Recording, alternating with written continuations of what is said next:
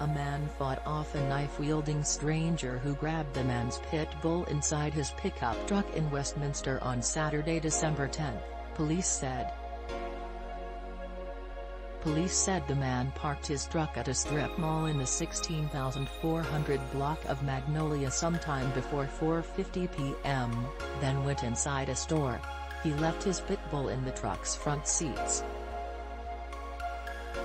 When the man came out of the store minutes later, he found Miguel Garcia-Gonzalez, a 34-year-old Garden Grove man, sitting in the truck's driver's seat, according to the Westminster Police Department.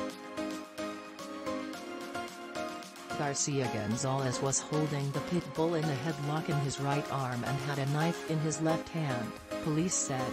The man opened the passenger side door and was able to grab his dog away from Garcia-Gonzalez, who swung several times with the knife. During the confrontation, the man shot Garcia-Gonzalez with a stun gun. With Garcia-Gonzalez incapacitated, the man ran to the driver's side door and pulled him out.